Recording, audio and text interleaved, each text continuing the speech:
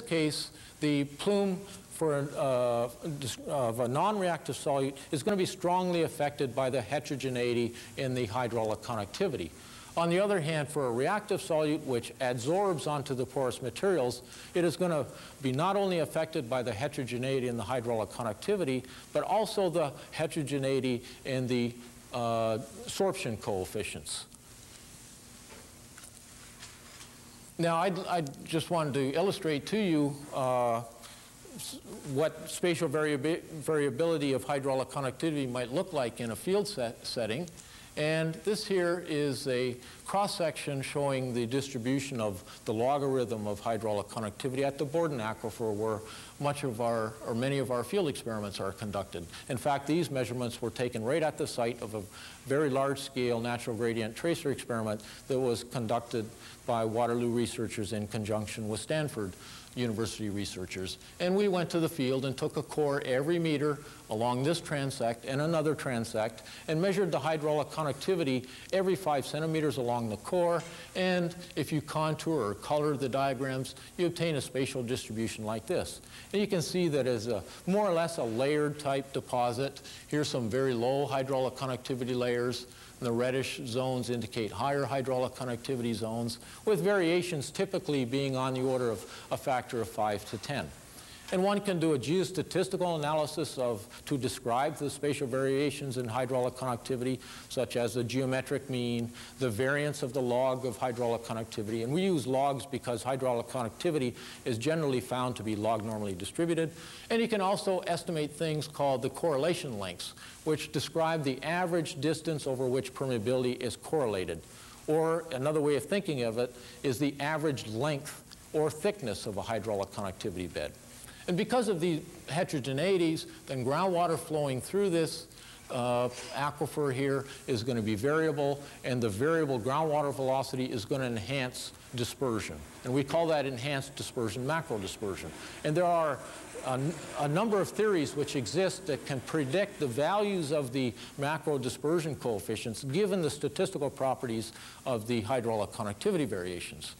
Now, several years after we made these measurements, we took the very same cores, which were kept in storage, and measured the KD for the chemical radionuclide strontium at every point that we measured the hydraulic conductivity. And you can get an idea of the variability of the strontium KD, which is not nearly as much as the hydraulic conductivity and doesn't demonstrate the same pattern in general, but there are certain similarities or correlations between hydraulic conductivity and KD. For example, here's a zone with high KD, these yellowish zones, which tend to correspond to the zones of lowest hydraulic conductivity.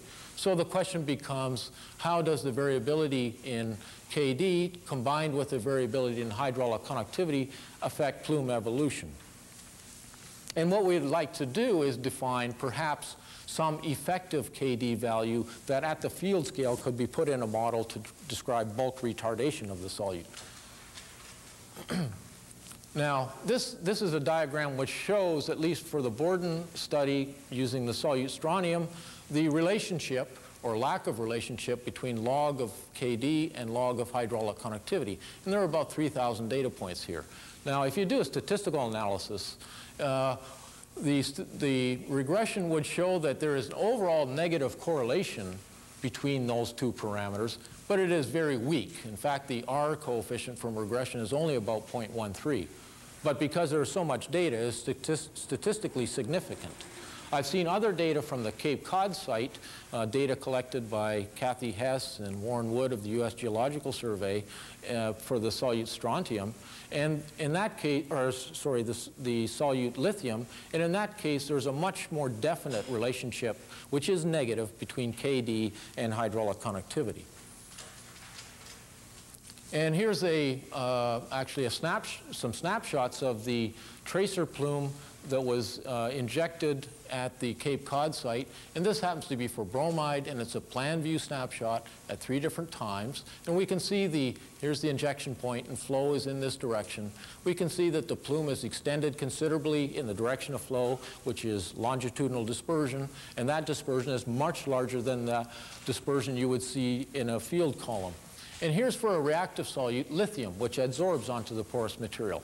And because of that negative cross-correlation between hydraulic conductivity and Kd, there is an enhanced dispersion in the longitudinal direction of that reactive solute.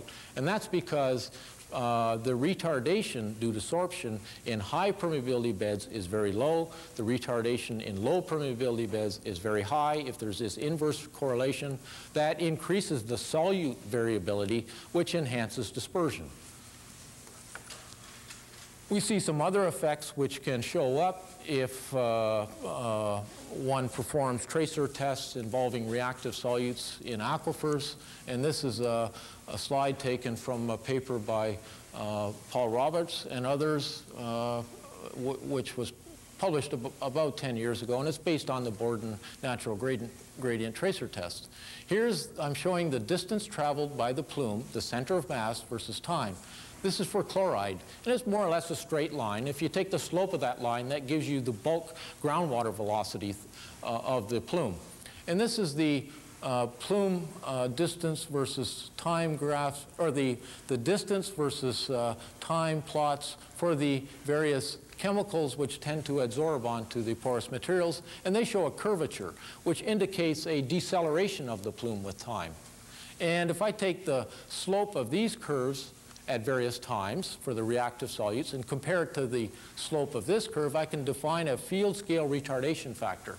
And if we plot that with time, what we see is this bulk retardation factor which changes with time. And there have been various hypotheses put forward in the literature as to why that might have happened.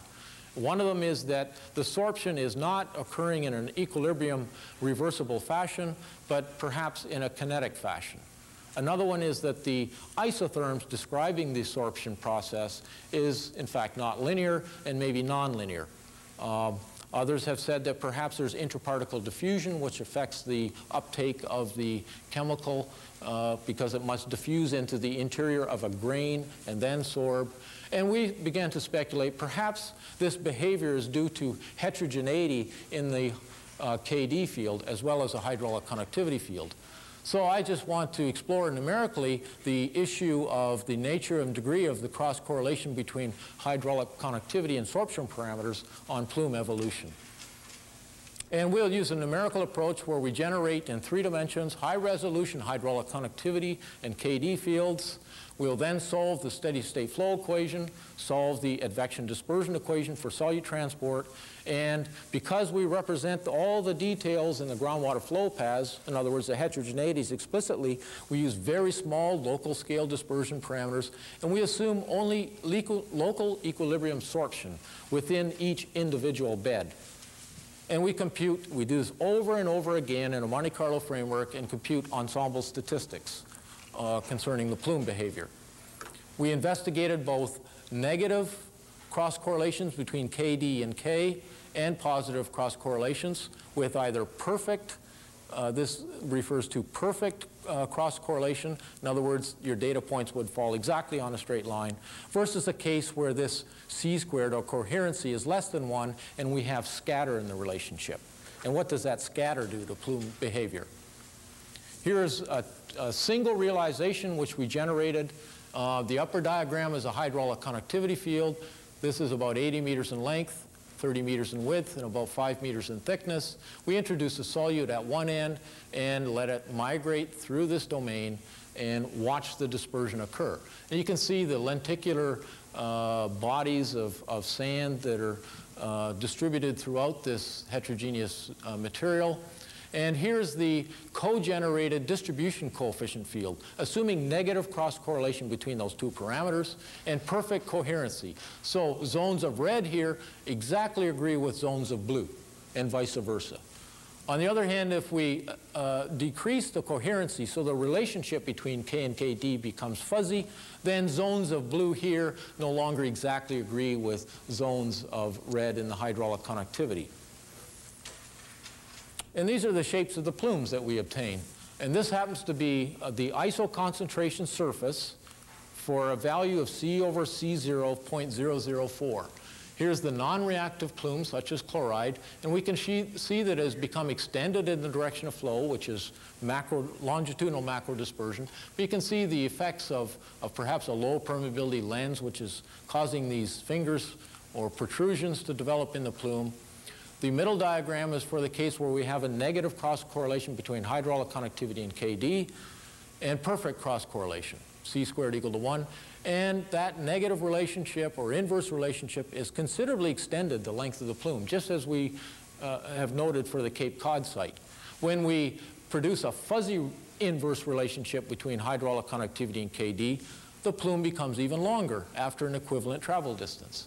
So clearly, this relationship poses some problems from a modeling perspective if this behavior occurs, because it means that we have to define unique dispersion parameters for every solute that happens to absorb differently onto the porous materials.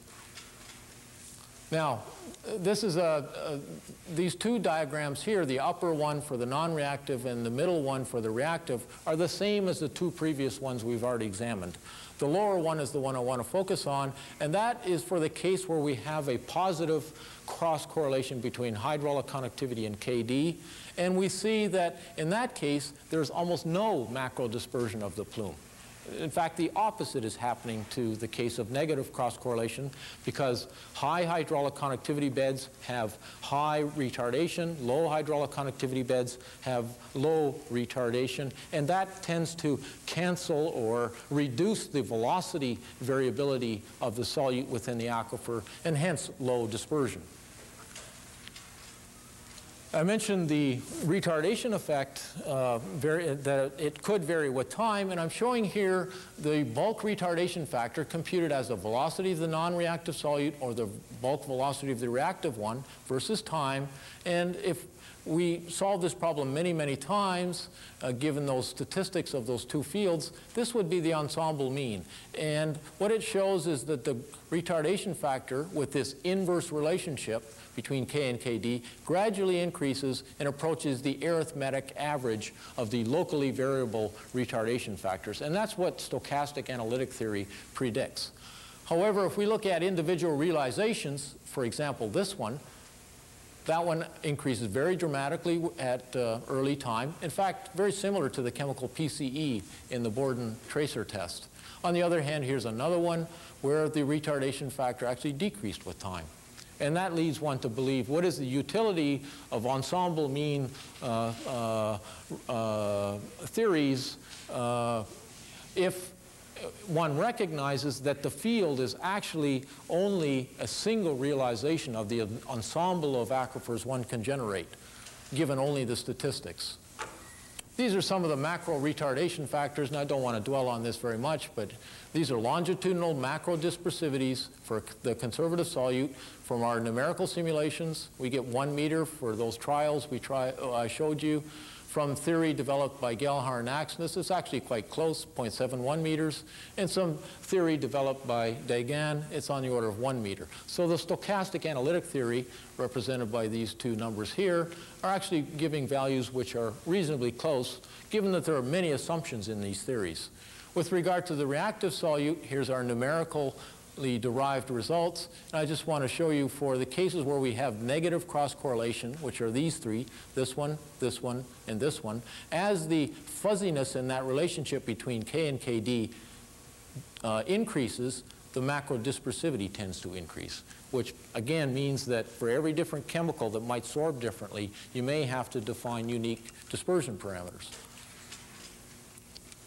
If one used those macro dispersion coefficients and replaces the heterogeneous aquifer with a dispersively and hydraulically equivalent homogeneous one, you would make a prediction something like this. And this is an average over 50 realizations. Solve the problem 50 times an average.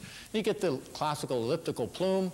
However, comparing this plume to the previous ones I've shown, obviously there's going to be some uncertainty in the prediction. And I'm showing here the standard deviation of the concentration. And it looks something like this. And it tends to have a minimum near the center and a minimum around the fringes.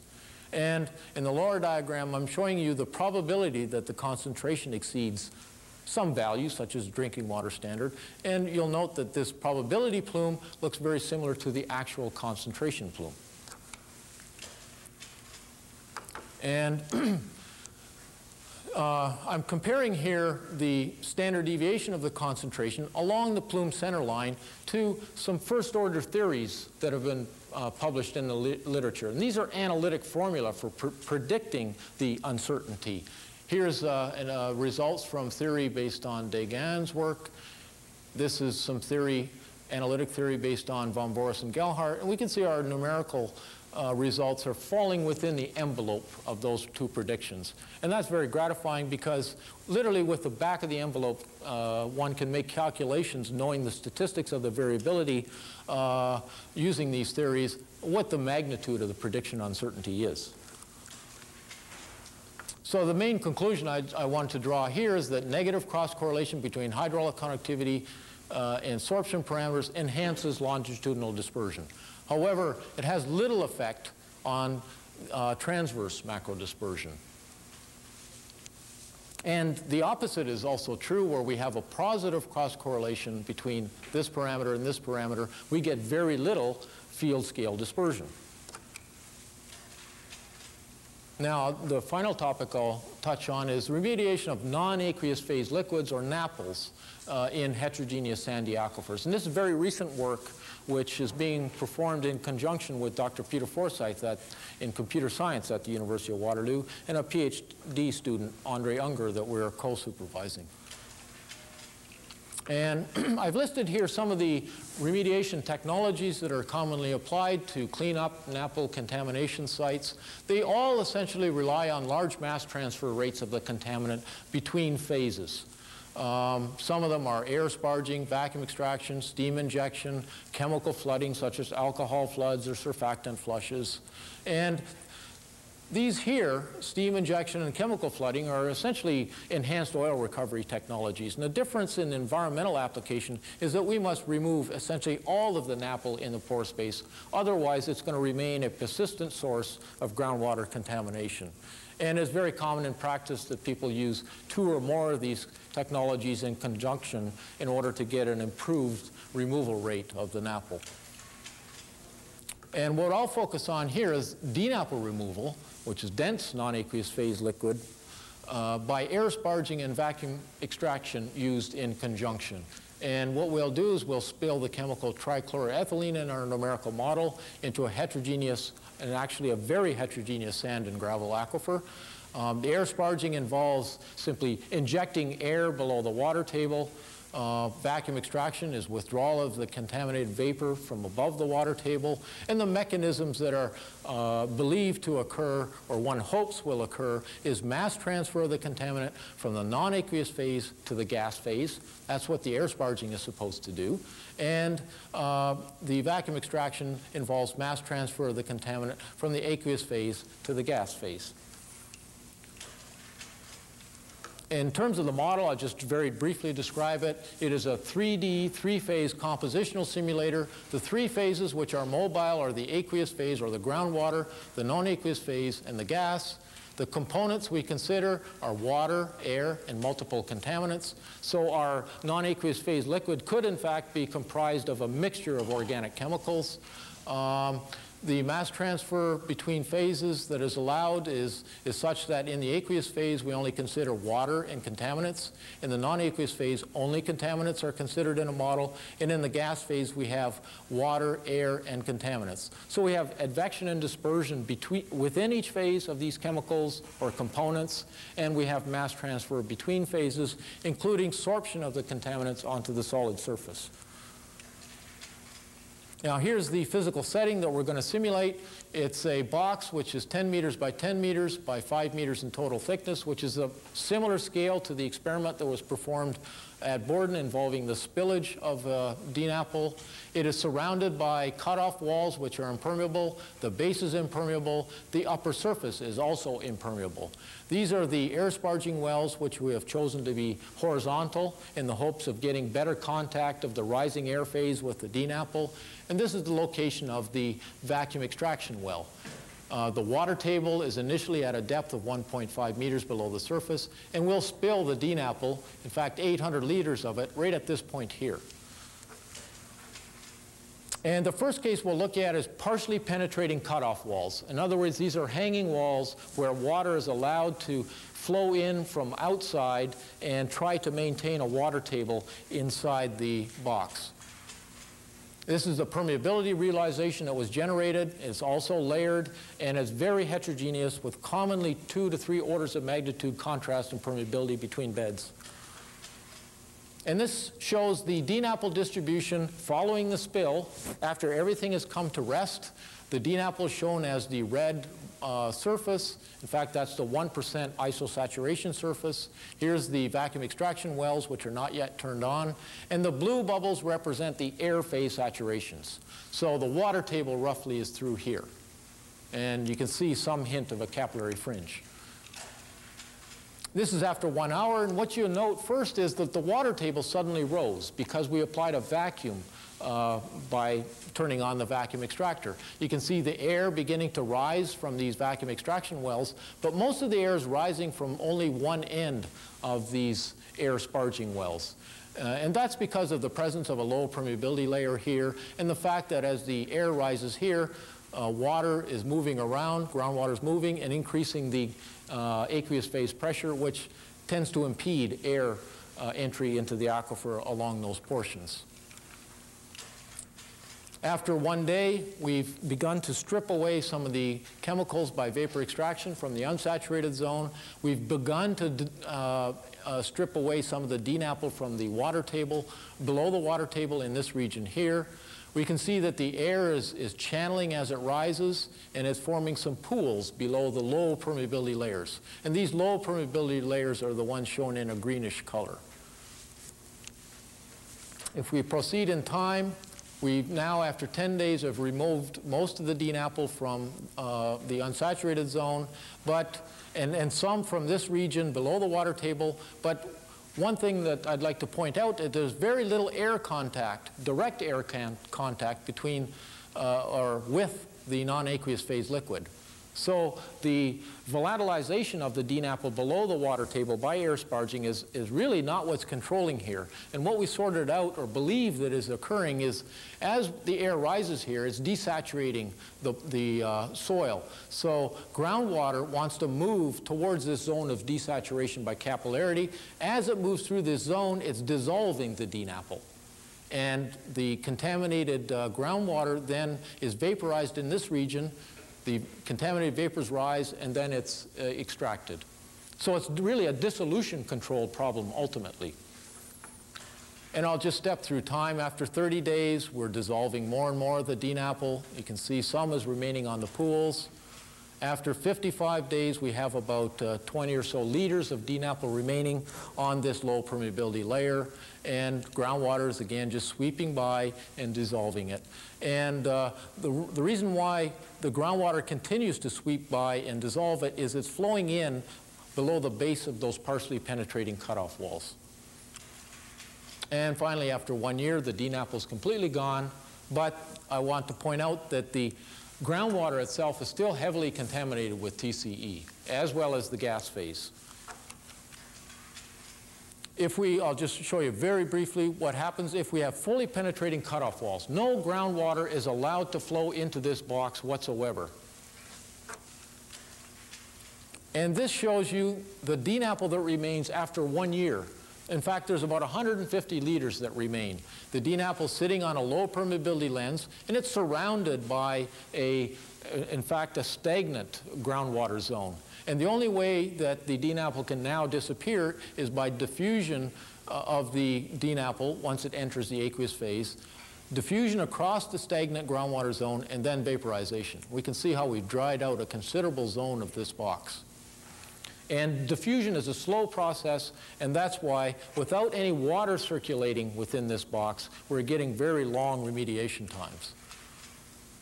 And to demonstrate, perhaps, we could ask the question, what is the sensitivity of remediation to hydraulic conductivity variability or permeability variations?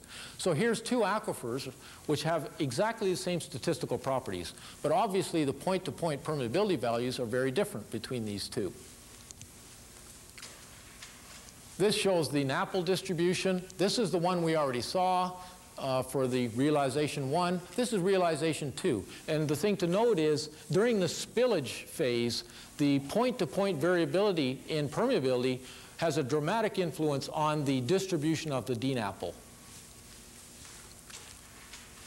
However, if we look at remediation times, here's volume of TCE versus time, and this is for scenario 1, where we have partially penetrating cutoff walls and water is allowed to circulate. Okay, to enter below the walls, passes through the DNAPL, dissolves it, then the contaminated groundwater gets vaporized and extracted. It demonstrates very little sensitivity to the different permeability realizations. And that's because this circulating groundwater that occurs is acting like a natural averaging process, which smooths out any effects due to point-to-point variations in permeability. On the other hand, when we have a completely sealed box, fully penetrating cutoff walls, there's much more sensitivity to the individual permeability realizations, which is not a good thing from a actual field cleanup perspective, because one does not want to have to go in the field and have to measure permeability values everywhere within the zone of concern, because that's extremely expensive. But this technique, where we allow water to circulate, one does not have to be so concerned with measuring parameters such as permeability from point to point. So just to conclude then, our primary conclusion is that air sparging coupled with vacuum extraction is essentially dissolution controlled below the water table. And it is not controlled by the air directly contacting the DNAPL and vaporizing it, and then the contaminated vapors rising and being extracted by the vacuum extraction well. Initially, however, that does occur in the unsaturated zone, where you have intimate contact with the air phase and the DNAPL. And I think that's pretty much it. And I'd like to acknowledge the Association of Groundwater Scientists and Engineers and the National Groundwater Association for sponsoring the Darcy Lecture Series. I'd like to acknowledge my colleagues at the Waterloo Centre for Groundwater Research and the Department of Earth Sciences, and the Natural Sciences and Engineering Research of Council of Canada, who sponsor my research. And special thanks to all my students and research associates who largely did all of the work, and to Jackie Mack and my secretary, Margaret Lewis, for their, I think, tremendous organizational skills. Thank you.